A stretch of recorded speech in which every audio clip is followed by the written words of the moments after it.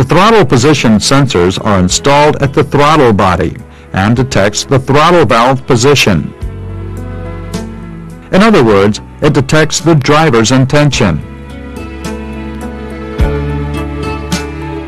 This sensor is a potentiometer to detect the exact amount of throttle valve opening. The ECM determines the intake air amount by monitoring throttle valve angle and engine speed.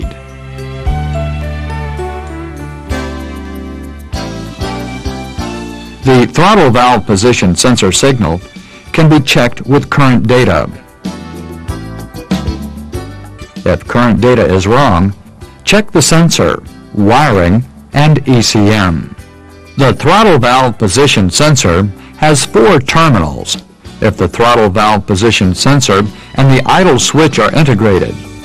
Otherwise, it has 3 terminals: ground, sensor signal, and 5-volt power. To check the sensor itself, disconnect the connector and measure the resistance between each terminal.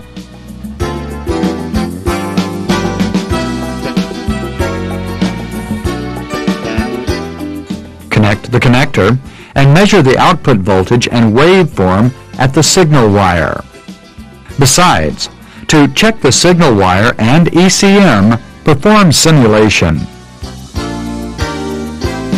And then, check the current data for the correct output values with the given voltages.